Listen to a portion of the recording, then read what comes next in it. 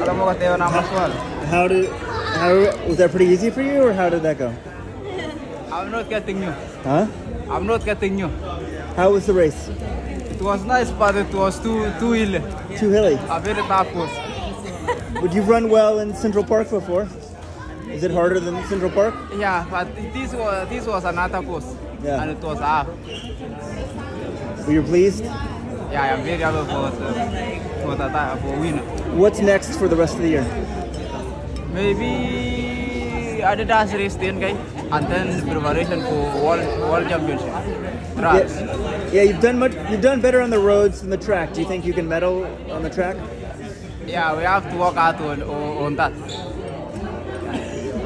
Why do you think you've done better on the roads than track so far in your career?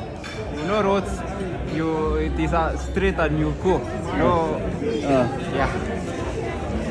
And what about the marathon?